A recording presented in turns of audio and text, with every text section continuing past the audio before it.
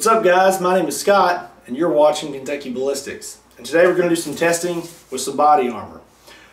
We have two of these. These things are over 20 years old. They were made in 1995. These are ceramic SAPI plates. I don't have any brand new body armor for us to test because right now we're still a small channel and can't really afford to just buy brand new body armor and us destroy it. But I will test body armor if some body armor companies want to send me some body armor. But anyways, for now, this is what we got. And what we're going to do today is we're going to take this, we're going to put it up against a 25-pound block of clay. We're going to shoot it with a few different rifle calibers. Hopefully it holds up. It is kind of old, so there's a chance that it will fail. Hopefully it doesn't. And as long as it does stop the bullet, we'll move the plate down, we'll look at the clay, and we'll see what kind of impression is left on the clay to see what kind of energy transfer is still traveling through that plate and going into you when the plate is shot. And I have two of these. Hopefully we only use one today because I'd like to do this test again with pistols, but we'll see. So now let's head outside and get started. Alright, first of all, I'm very sorry about the wind. It's a very windy day today. I apologize. We have our 25-pound block of clay set up. I have a cinder block behind it, so it is something to push up against. And then we have our plate, our ceramic plate, right in front of it.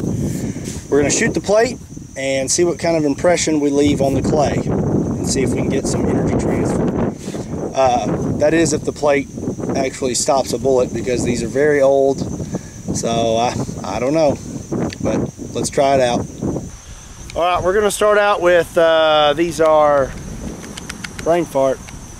These are American Eagle 5.56 full metal jackets, and they're 55 grain. Oh, and for you safety police, people have been asking me if I wear ear protection. Yes, I always wear inner ear. See, these are nice little pink and yellow foam earplugs. I got them on sale at Tractor Supply. But I always put them in before I start filming. I don't put them in on camera because I don't want to waste your time.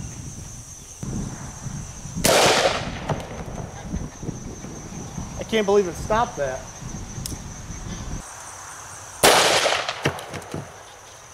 Alright, I'm most impressed by this because this plate is so old. It's very old and still did its job, which is really impressive. You know, we've got dust on our table from the ceramic coming out of it. Stop the bullet. We'll try and get that out later, maybe.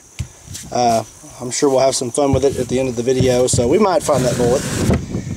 And we didn't have any energy transfer at all. That clay has no impression on it, and I mean, it's soft, so that's pretty wild that nothing happened to that piece of clay. And there's no bulge back here. So now let's shoot it with something a little bigger. So now we're going to hit it with the AK-47. We have some Tula 7.62 by 39 122 grain full metal jackets.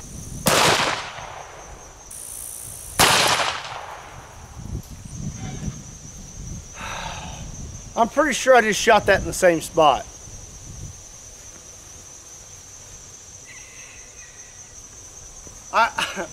I did shoot it in the same spot, but I want to show you the results and then we will redo the test.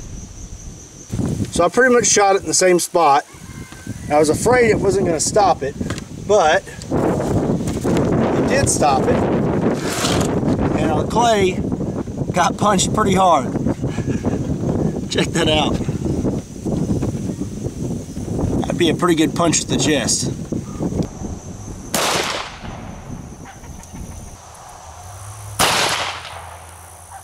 So I shot here so we could preserve the rest of this plate for some other shots.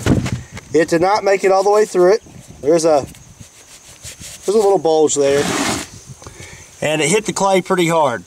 It hit it so hard that it broke pieces of clay off. There's a piece back there. So it left a pretty big impression in that clay. That'd be a nice swift kick to the chest for sure. What are you doing? You concerned? I'm just shooting. Now we're going to hit with a 30-06. I've got some Remington 150 grain core lock 30-06. I'm gonna shoot it out of our Ruger American rifle. Should be pretty interesting. I've got a scope on this thing, so I guess I just need to aim high. I hope it works. Hey, it worked! Goodness! Hey, it worked! So I'm pretty impressed that old ceramic plate was able to stop that 30-06. Yes, it's a soft point bullet, but still, this is a very old ceramic plate, and I just shot it with a 30-06 and it stopped it, so pretty cool. Got a good bulge back there and left a pretty big impression in the clay. I want to say the 7.62 by 39 was about that big, but I guarantee you the 30-06 is going to thump you in the chest a lot harder than the 7.62 by 39. That's pretty impressive. I don't think a 12 gauge is going to give us a better energy transfer than the 30-06, but I want to finish up with it anyways. I don't have any 3-inch slugs at the moment, so we're going to use this Winchester Super X 2 3/4 inch 1-ounce slug. Let's see what happens. Shut up! Woo.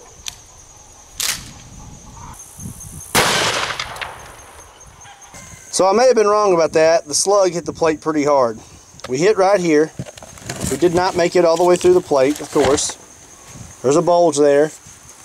And we hit the clay pretty hard. So hard that there are pieces at the back of the table.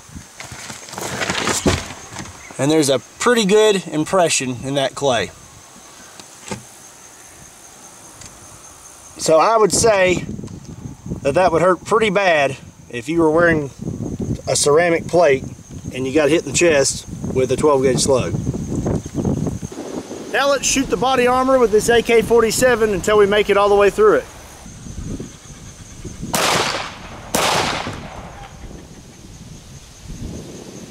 Well, that didn't take very long. I really wanted to shoot the plate more than twice, but it fell over, and plus we made it through it in 2 shots anyways. So there's the entrance hole, there's the exit. Now there's no energy transfer on the clay from the first shot, and that's because I had this plate at a slight angle to try to keep it from falling over, so it wasn't touching the clay, so we didn't get a good impression. But second shot went through the plate, entered the clay right here. We left a pretty big hole in the clay, and you'll notice there's concrete inside the hole because it blew through a cinder block right after that. So I ripped this plate apart. You can see that the ceramic is up front. Dude, shut up! And then behind that is Kevlar, and it catches whatever the ceramic doesn't catch. You can tell we only have one hole, and that was from the 7.62 by 39 when we were purposely trying to make it fail at the end. These are pieces of the ceramic that were at the bottom. Goodness gracious, the wind is awful. Here's pieces of ceramic that were at the bottom of the plate. And then here are pieces of bullet that were there. You can't really find much. The biggest piece I could find is here, and that's from the slug. But the ceramic does a real good job of just eating those bullets up. So I came inside and I reviewed the footage. I thought it was kind of weird that the 5.56 did not leave an impression in the clay. I got to thinking when we shot the plate twice with the 7.62 by 39 and I had the plate at a slight angle, it did not leave an impression in the clay because it was not making contact with the clay. I did push the plate up against the clay with the 5.56, but I'm wondering if it just wasn't making contact where it needed to be when I shot it, and that's why we did not have an impression at all in the clay. So as much as I don't want to use our second plate, I am going to go back outside, set it up again, and shoot it with the 5.56 to see if we can get a different result. I'm going to really push that plate up against the clay the best I can and see if we get a different result. And hopefully we don't destroy the plate too badly to where we can't use it in a future video with pistols. So here you go. Alright, new plate, Same block of clay. I have it pushed up against it as tight as it will go. Let's see if our results are any different. So here's where we hit. It looks like we will still be able to use this plate again for another video. Let's see if our results are any different. And we have a very small impression in the clay. The last time we didn't have any kind of impression in the clay, and this time it's just a very, very small impression. So that's with me literally pushing this plate up against the clay as hard as I possibly could. We have just a little bit. So still not very much energy transfer when we shot the plate with the 5.56. Alright, that's it. I hope you enjoyed the video. I wanted to apologize to you all about how late in the week I've been posting these videos. I've had a lot of stuff going on with family and work, and it just hasn't been in the cards to get everything done at the beginning of the week. I love this channel and I love posting videos, but it is my hobby and something that I do for fun. So there are other things that have to be taken care of sometimes before I get to have fun and do stuff with the channel. But I am still going to give you a video a week, promise you that. It's just been kind of later in the week. But we are going to get back on track. I will start posting those videos more in the beginning again. And heck, we might even get 2 videos a week out. But you just need you to hang in there with me, alright? So today's question. When I was outside with the AK-47, the AR-15, I couldn't help but think of that age-old question, you know, AK-47 or AR-15. People have been arguing over it for years. So my question is, if it was the zombie apocalypse and you could only have one, an AR-15 or an AK-47, which one would you pick? Leave your answers in the comment section down below. Guys, if you liked the video, don't forget to hit that like button. And don't forget to subscribe to the channel. If you're a new subscriber, don't forget to hit that little bell at the top. It's going to give you notifications when we upload new videos. And we upload new videos every week. If you really enjoyed the video, share it with your friends. We're trying to hit that 10,000 subscriber mark this year. Sorry, mush mouth. Trying to hit that 10,000 subscriber mark this year, and I could really use your help, so share it with your friends. If you're interested in Kentucky Ballistics clothing, there's a link in the description down below that will take you to our shop. Also links in the description down below that will take you to our Facebook, Instagram, and Twitter. Don't forget to check us out over there too. Once again, my name is Scott.